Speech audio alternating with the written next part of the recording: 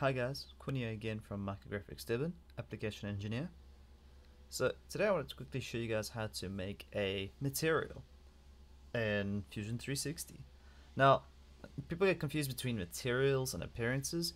Just a quick easy way to just fathom the difference or think about the difference between them is appearance. Think about it just as a nice pretty look to something, so it looks good.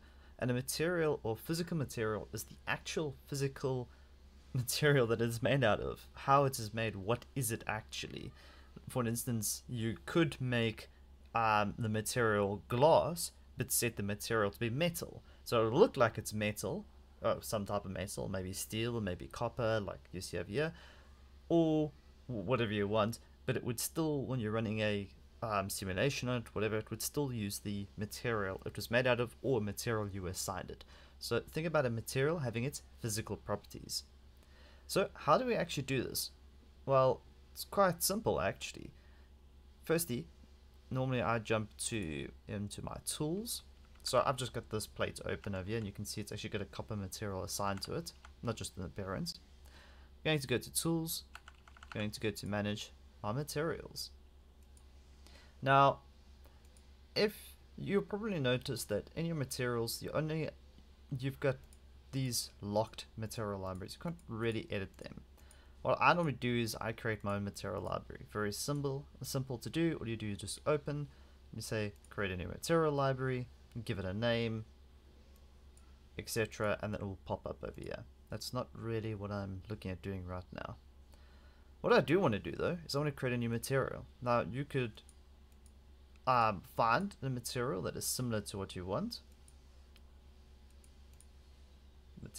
Metal, right click on it, go add to favorites. Generally it will always be working in favorites, and then we'll drag it to our other library. And then in here you can click the little edit button, and then it pops up all the information about it. Now, another way to quickly get to this, by the way, is to use the button at the bottom here, add material. If you go create a new material, it's going to ask you to specify another material, basically to use as a base. So let's say, for instance, I went to steel mild and I double clicked on that. You notice that this section just quickly flashed and it changed to suit. If you actually check the material in mechanical strength and stuff, you'll notice it'd be a little bit different.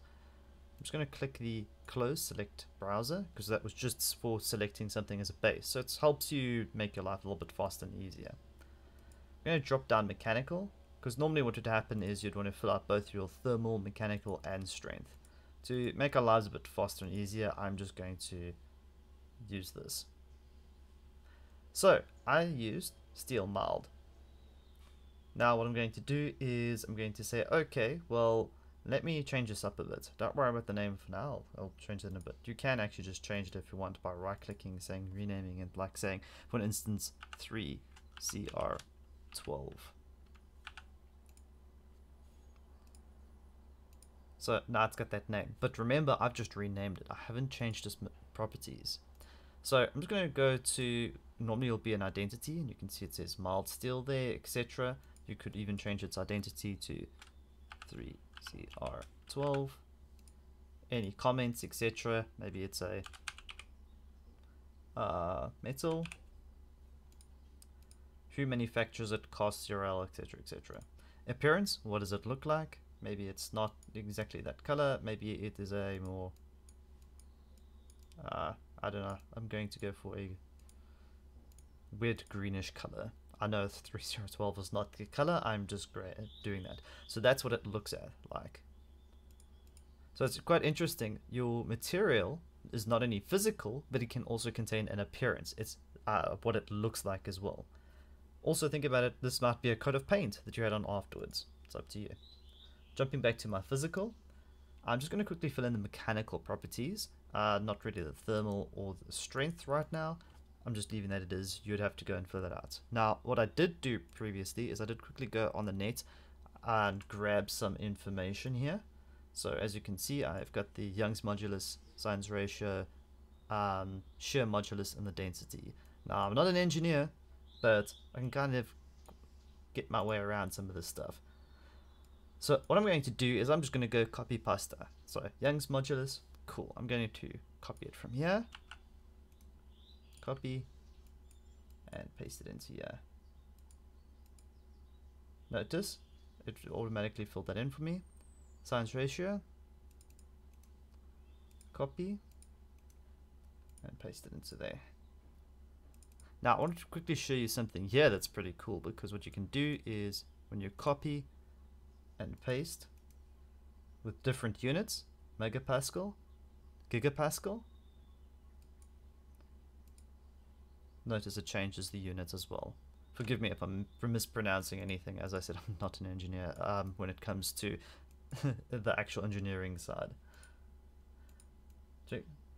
7.85 gram to the centimeter cube, and that is kg to meter cubed.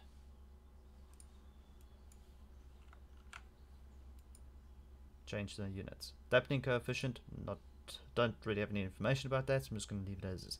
So this is what you would basically do also, if, like I said, for thermal, strength, etc. going through. Now when I hit apply, it's going to add it in here, or add it and accept it, etc. What I can do as well is I can click and hold on it to drag it, and then I can drag it to one of my libraries. Now you'll notice when I jump around to my libraries, you can now see my 3CR12. Cool. Gonna close this. Then what I can do is, while I'm working around, if I am working, etc., I can say modify physical material, and I can say, okay, let's add this to, we got MGFX text, 3CR12, or I can look into my favorites, 3CR12, and drag it in there. The reason why it looks a little bit gray is because I did this previously, so it's remembering the old little thumbnail. Otherwise, same thing over there. If I dragged it back to copper, you can see it's now absorbed those details. In fact, if I were to right click on here and I go edit and I go advanced, you can actually see the physical details and mechanical properties have been pulled across. This you can then also use when you are running your stress analysis, etc. on it. Okay guys, you can see, so putting in a physical material may be a little bit more complex than adding in just a normal appearance, but the thing is, it's an actual real world, real life thing. It's not like just a fancy looking item, it's actually a practical, real way to add in your materials. Thanks guys, I hope this has helped. Please, if you like it, give it a thumbs up, subscribe. Otherwise, have a wonderful rest of your day. Thanks. Bye.